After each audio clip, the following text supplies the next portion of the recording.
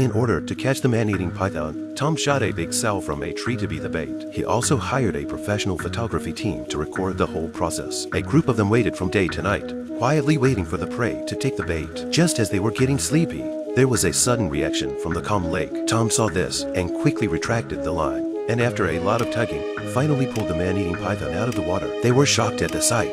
They had never seen such a big python before. Then they turned on the 2-kilowatt bow light and shone it into the python's eyes. This action completely enraged the python, and it struggled desperately. He was about to get out of the trap. Jack rushed forward with a knife and was knocked down by the python. Then the python broke free and dived into the water, just when everyone thought he had escaped. But something happened.